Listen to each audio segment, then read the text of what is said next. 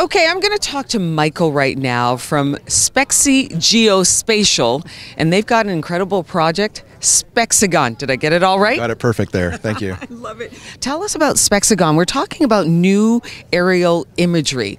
Yes. How's that work? So there's multiple issues in the aerial capture of imagery right now on a global scale. What we're doing is enabling little drones that you buy at like a Best Buy. Okay. And we have a decentralized drone collection platform. So we're able to have, so say you have a city and they have about 30 or 50 people that have these drones, right. And they went on a vacation, they bought it for nice photos, but then they put it in their drawer. So what we're able to do is actually connect to these drones and have standardized missions to fly Spexigon zones across an entire territory. Amazing. So we break the world up into these little zones called Spexigons, and as you're going through the city, you'll say, oh, the Spexigon's available, you stop, you push a button, the drone flies up, collects all the data, comes down, and it transfers it to the cloud. And it becomes available to insurance companies, to assessment authorities, to government authorities for emergency planning and operations. And you can think of like the wildfires in British Columbia at this time, or flooding in the east. You need previous data and post data.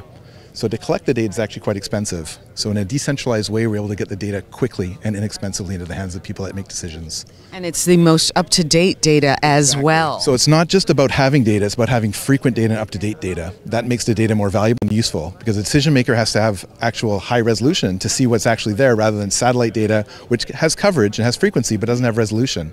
Or you can drive around in a vehicle and you have really high precision, but you can't see in somebody's backyard or further away off the transportation corridor.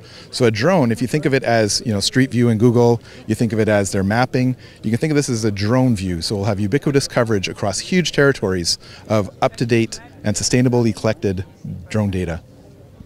Fascinating stuff, and I understand the need for it, and it's really something to think that you all were thinking about that and said, well, you've got aerial footage, but now we need very much up-to-date footage, as you said, in cases of whether it's an emergency or just a company that needs to get a better view of their area, their building, up to date. Exactly. So it is about the frequency and high resolution, the combination of the two.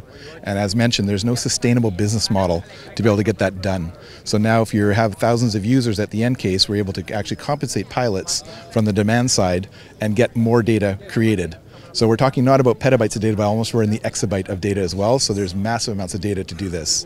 So that's what we're working towards over the next little while to get this all running. So we're doing tests right now in the Lower Mainland in British Columbia, where we have opened up a 2,000 Spexigon area. We've got pilots that we don't know. We just launched it out there, and we had 1,000 people on a wait list to say, hey, we want to fly. We selected a small group, around 20 or 30, and they flew half the city in under 4 days. It's impressive. Thank you so much for your time, and hey, all the best with the project Spexigon. It sounds like it's off to a fantastic start. Great, thank you. Thank you. Bye-bye.